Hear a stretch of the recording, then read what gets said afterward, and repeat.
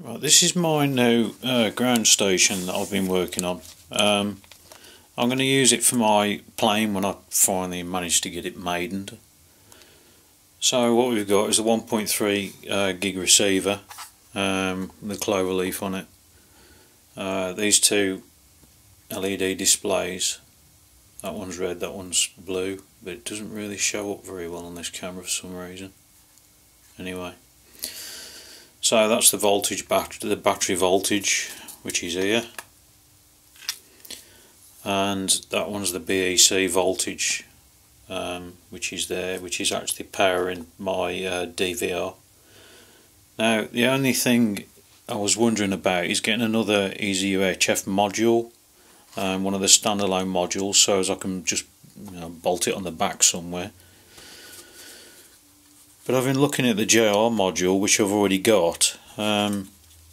These things, you can take them, you can actually get this apart very easily. There's just two screws in the top, and I think I'm going to be using this because I've already got one. So I'll try and show you how to do it. Right, well, you'll need a couple of things. After taking the module apart, which is only two screws that go in the top, just the two there, and then it does slide out. So I've decided I'm going to put the mount in here on the side, so I can mount it like that, blah blah. Anyway, so you'll need two things. Number one is a scrap transmitter, which I don't know how I blew this up, but it did actually blow up, which you can see there. So I'm going to take the connector, which is a 5-pin connector. I'm going to take that off because that's needed for the same 5-pin connector on here. I'll just count and make sure I get it right. And also you'll need a plug to go basically into there, which you can get off any video transmitter. So I've got to take that connector off first. That's going to be the hardest part because it's lead free. So what I've done is I've cut a hole in the bottom, as you can see. Now these I'm going to route to that connector, which is the JR module connector for the Taranis. Obviously, when you're cutting this, make sure it fits in your Taranis to make sure it doesn't bind. Because if you have it sticking out like that, it will bind, obviously. And if you have it too far in, you'll never get the damn thing out again. So this is a permanent fixture, by the way. When you actually, because I'm going to have to epoxy this in place to stop it coming out, because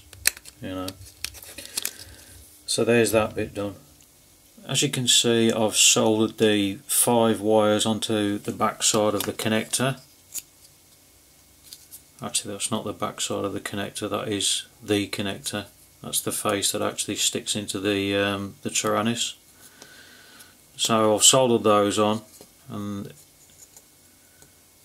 Immersion RC have very kindly left the cutout there so as you can actually put the wires through.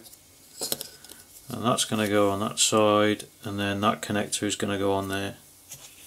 And I've cut the hole out ready for the connector. Now this has got to be obviously flush so as it will go into the Taranis still, so that it can't be sticking out at all anywhere on there, so as you can use it either internal or external. Just a note on this before anybody mentions it: why didn't I put an extension on the antenna?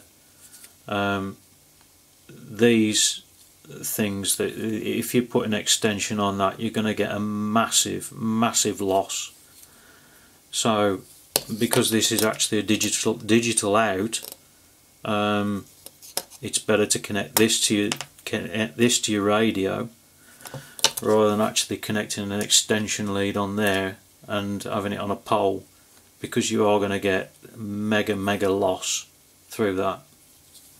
So that's why I've actually done it this way, so I can put this on my pole and have the antenna directly on there, and then I can plug that into my Taranis. Just a word of warning: number one, you're going to invalidate any warranty on this, obviously, but when you're putting it in, make me remember to put the UFL, micro FL connector on the underside of the board before you put the board in, because obviously this ain't coming out again. I suppose that's a downside of it.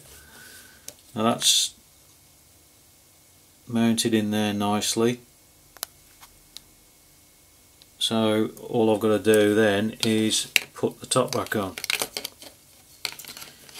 which I'll do in a minute. Right, it's all done.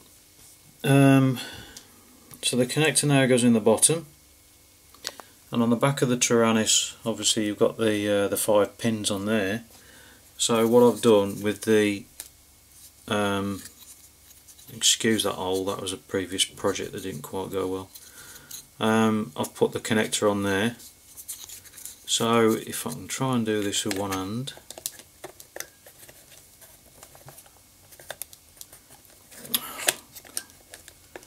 If I can get this on with one hand, right, I've had to line it up the other way.